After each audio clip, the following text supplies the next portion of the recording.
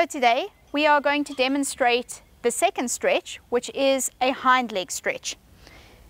As I'm sure everyone watching this video knows, the hind end is the business end of a horse. You definitely don't want to be kicked, especially if you are actually trying to help limber your horse up for an exercise routine or a training session.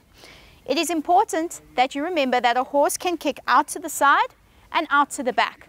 So when approaching a horse's hind end, I like to come in at this angle. So I come in from the side to the front of the hind leg. Now, as I ask, I bring my hand to the inside of the horse's leg and I keep my body very close to the horse's hind leg. This is important because if the horse does kick out, it is unlikely to hurt me if I'm this close. If I'm far away and I get the end of the arch of the horse's kick, that's going to hurt. So I rub my hand down the inside of the horse's leg and I ask the horse to pick his leg up. I put my right hand, because I'm on the left side, under the toe. Again, I'm supporting on the fetlock and the pastern joint with my left hand. It is very quick and easy for me to just take my hand away in case the horse stomps his foot down to the ground. I bring the leg up into what is known as a farrier position. If you see your horse getting shoes or getting its back feet trimmed, this will be the position that the farrier will hold the feet in for a short period of time. Once the leg grows heavy in my hand, I know that the horse is relaxed. I will lift the leg up and stretch it a little bit forward, just getting some stretch in those massive muscles at the back of the leg.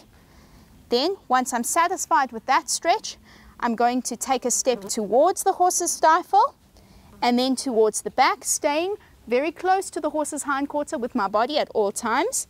Supporting the horse's pastern, I'm going to gently ask the horse to stretch his leg back out. I'm not pulling at any point. This is not a pulling action. I'm waiting to feel that the horse is relaxed, and then I'm just asking for more, and then waiting, and then asking for more. Yeah, so that was too much. So I'm going back, asking for a little bit more, and then I'm coming and slowly lowering the horse's leg back to the ground to support the horse's weight.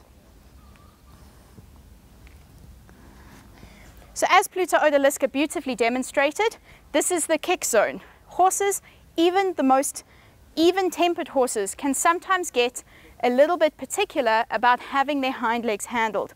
So please always keep in mind the safety of yourself and the safety of your horse as well. Work in an environment that is very open so that you don't end up getting pinned against a wall in a stable or a solid surface. Another good tip as well is to make sure that before starting the stretch, your horse is standing as squarely as possible on all four legs.